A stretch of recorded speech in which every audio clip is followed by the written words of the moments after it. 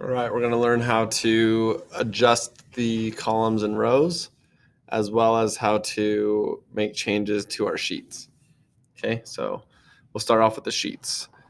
Okay, so the very bottom right, you'll always start with one sheet, right? And so the way to look at this is each sheet is a different piece of paper, right? Almost like a notebook, right? So on sheet 1, I have this B3 to G6. On sheet 2, I don't have anything, right? But if I were to type maybe like, I love Mondays. Wish do Schmondays. I love Schmondays. Okay, and then see it's different on each sheet. Okay, so on the tests and quizzes and whatnot, it's very important to pay attention to what sheet you're on, right? Because it'll tell you go to this sheet, and if you don't read that part on the question, then you're just going to be making changes on the wrong sheet, and then you'll get frustrated. Okay, so we have our different sheets. If I click on the sheet and it's white, that means it's active, right? So sheet 1's active right now. And then I can actually right click on the sheet, and I can do multiple things. When I right click on the sheet, so on the right side of my mouse, right click, and I have these different options, okay?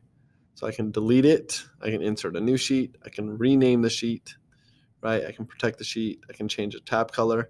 So it's like rename, let's say we're trying to do months or something, right? So December just got over with.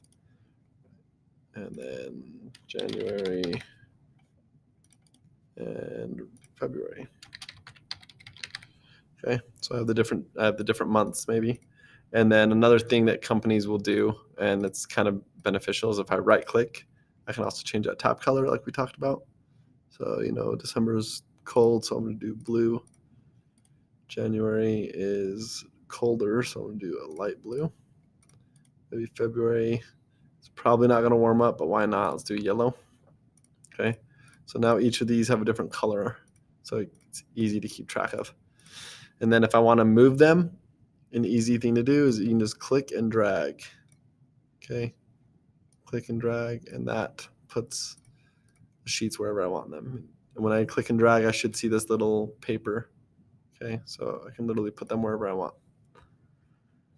Okay, now the next thing we're going to talk about is adjusting the columns. Okay, so let's say we have a long sentence like Mr. Cornea's class is so ... Okay, and then maybe my next column I had something typed in like at least it is better than English. Don't tell your English teacher I said that.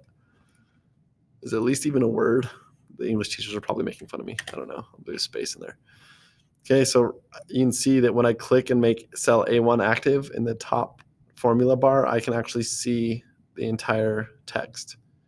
Okay, so that's, I forgot to mention that. Formula bar and then name box. Okay, but when I click in the cell and make it active, the formula bar shows me everything that's in there. So if I want to make changes, I can also keep typing in there. Okay, and that makes changes to it. But so you can see though I can't see it, right? Because cell A or column A ends right here. Okay, but you can see when I hover in between A and B, there's this little line. When I hover over it, I get this divider, right? So I can actually click and drag and change the size. Right, I can change the size of my column. So option 1 is I can click and drag and just change it to where I think it's at and kind of just adjust it manually. Okay. Option 2 is I can actually just double click on this line. So if I click twice, it auto adjusts to what fits best. Okay, auto adjust. So right now I can see that my column B isn't wide enough. It's not showing right now though because I have C, D, and E doesn't have anything in it. If C, D, or E had stuff in it, it would cut it off. Okay, so my other option is I can come up here. I'm on the Home tab over in the Cells group and click on Format and do the column width. Right, so I'm going to format the column width, and I can type in if I know how far I want it, like 15. Right, so it'll auto adjust that. Or I can also do auto fit, right? Auto fit column width. Okay, so those are a couple different options on how I can auto change. All right.